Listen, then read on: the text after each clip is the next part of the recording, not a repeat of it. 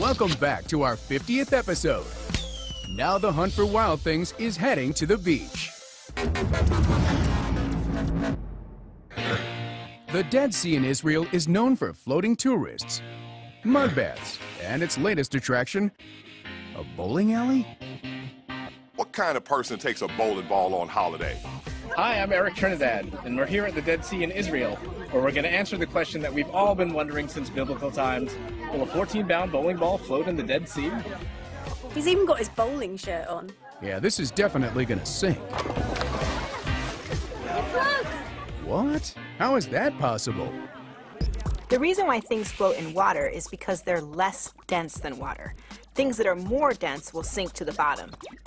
When you put this bowling ball into water, it will sink. And that's because it has a much greater mass per unit area.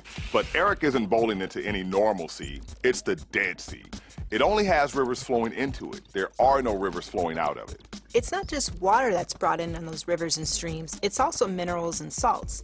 The water can leave by evaporation, but the minerals and salts stay in the Dead Sea. With all these extra salt molecules, the Dead Sea is more dense, making it 1.2 times denser than the average seawater. So now when Erik rolls the ball into the Dead Sea, it displaces the same volume of water, but this volume of water weighs more. The water displaced weighs 14.4 pounds, just a little bit more than the bowling ball itself. This is why it floats.